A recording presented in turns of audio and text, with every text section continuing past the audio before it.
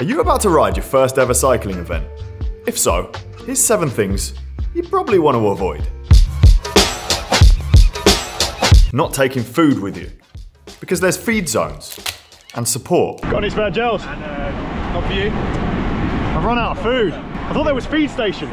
Events tend to have feed stops, that's true. But there's generally not food at the start. The feeds might be quite spread out. And you don't know what type of food is going to be at the feeds. Oh, your ear. Oh, your earlobes are salty. I'm a salty boy.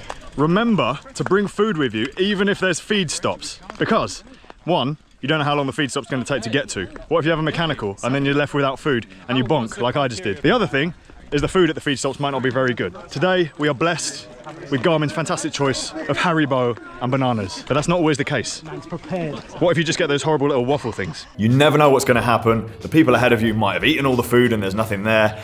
Definitely take some food with you in your pockets. It's not going to weigh you down that much. And not only is it going to help in terms of fueling, but it gives you peace of mind. And you don't have to worry about the feeds or how long there is in between each one. You can relax, eat on your own schedule. Little and often is what I'd recommend. And you'll have a much more enjoyable day.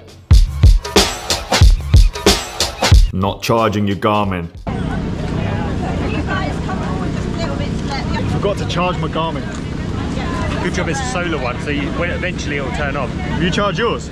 Yeah, mine's on. How much battery? 4%. It'll charge itself up, it's fine. We're good. It will charge itself up? Yes.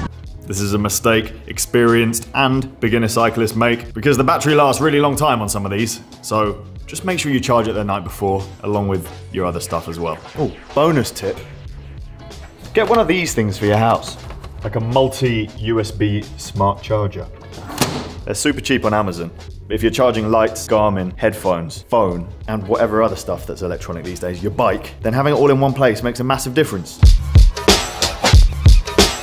Riding too hard, new roads and gravel tracks, and being surrounded by very excited event goers, it's easy for the pace to get out of hand, particularly at the start. Just hit them early, mate, just hit them early. If in doubt, hit out. You might be riding with new people and have no idea how strong they are. Why are we riding so hard, Chris? Because we're riding with a World Tour Pro. Oh, choose the people you ride with carefully. Don't get carried away and ride with people who are too strong. There are 3 preferred ways to pace yourself in cycling. First up, perceived effort. How hard you feel like you're going. Tip 14, bring a defibrillator. Granted, this is easier for more experienced riders. However, it is free. It's essentially listening to your body. How hard are you breathing? Do your muscles hurt? If you can hold a conversation, you can probably sustain that pace for quite a long time. If you're feeling that lactate build up in your legs, then it's not going to be sustainable for that long. Save it for the climbs on the event, because you won't last long riding at that pace. Then you have heart rate. A big upgrade from perceived effort. A heart rate monitor will really show you how hard you're going.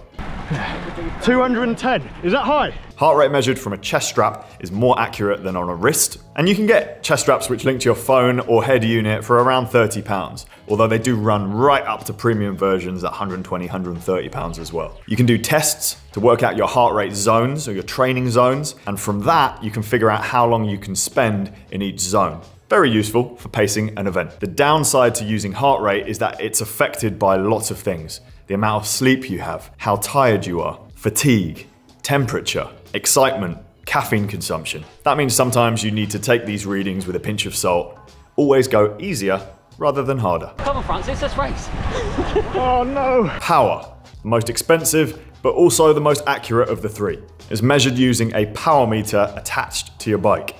We use Garmin Rallies, a pedal-based power meter, so they're really easy to fit and switch between bikes. These link to your head unit or other device and show you your power in watts. Again, you can do some power tests so you can find out how long you can sustain in each power zone, making it easy for you to pace your event. Unlike heart rate, it's not really affected by anything, so you can measure against other riders. I can do this many watts, Jimmy can do this many watts, and you can compare your data against each other if that's what you want to do. You can even compare yourself to professionals' power numbers and see how strong they are. This is kind of like using pacing in running. In cycling, you can't really go by average speed because there's too many other factors that affect it. I would use these tools to pace yourself carefully, especially when things go uphill, and you're going to have a much more enjoyable day.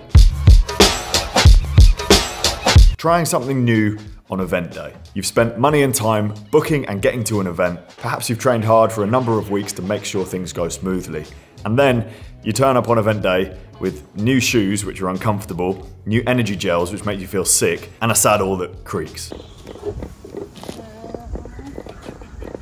I'm speaking from experience there. Day ruined, all because you tried some new stuff. I would suggest only using tried and tested equipment that you've ridden before on event day. Even if you've had your bike specially serviced for the event, give it a test ride the day before, make sure everything's working, make sure there's no weird noises, just make sure you've tried everything before. Oh, and a bonus tip, if you have bought energy gels, make sure you read the packet because some of them have caffeine in and you don't want to only have caffeine ones in your pocket and then you'll be absolutely wired the whole day, so read your stuff. It's an easy mistake to make. Don't forget to eat and drink. It's easy to get caught up in the excitement of an event when everyone's riding hard, there's loads of people to talk to, you're concentrating on holding wheels if you're not used to that, and it's very easy to forget to eat and drink. Before you know it, you've been riding for 2 hours and you haven't eaten or drank anything. You bonk, get dehydrated, and have a shit time for the rest of your ride. Eating and drinking will solve this.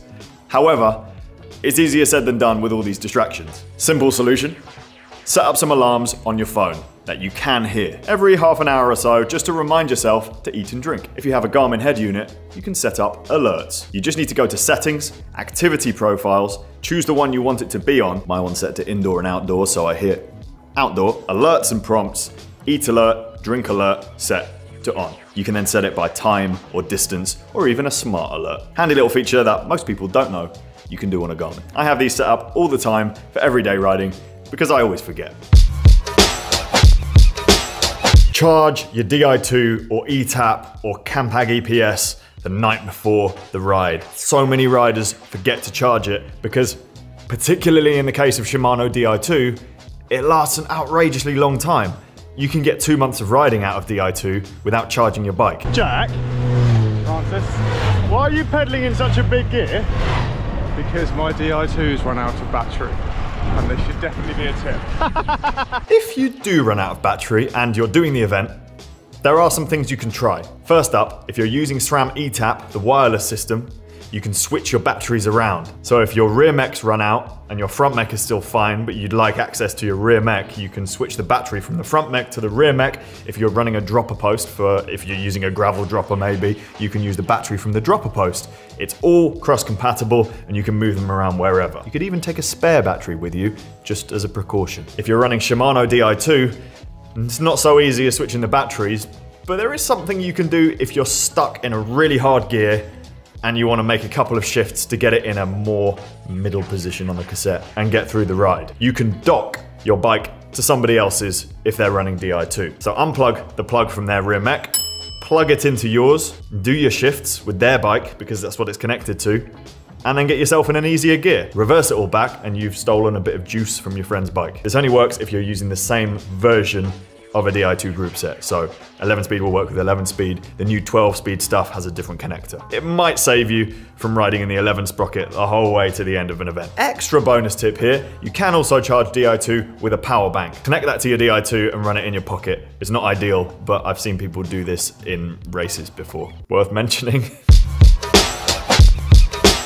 It's a big organised event with mechanical support, so you don't need to bring spares, right? Wrong. You still need to bring spares. Chances are mechanical support means there's a mechanic at the start and finish line, and there might be a stop along the route somewhere with some stationary mechanics. If you have an issue in between these places, you need spares to get yourself rolling again. I would suggest at an absolute minimum inner tube, tyre levers, patch kit, pump, and an Allen key. Ideally a multi-tool with a chain tool on it. There's nothing worse than being stuck at the side of the road, not being able to get going again, and having to rely on other people in the event. If you do bring spares, you could save someone else's day as well. Those are 7 things that you want to avoid on event day. Let us know in the comment section down below if you've made any mistakes, and subscribe to this channel for more.